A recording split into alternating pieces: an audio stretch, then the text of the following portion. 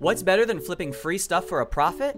Flipping things you got paid to take. This old doctor paid me 600 bucks to clean out his house.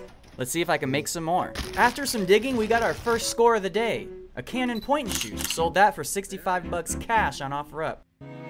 This leather recliner is Crate and Barrel, but it looks like someone got decapitated while sitting in it. I'm gonna try and knife this clean and see if anyone will buy it. The guy was an avid golfer, and his clubs are selling quick. I had to learn how to pack a golf club, and I'm still not sure I know how to do it. This putter right here made the whole haul worth it. Wow. Did I mention I was bad at packing?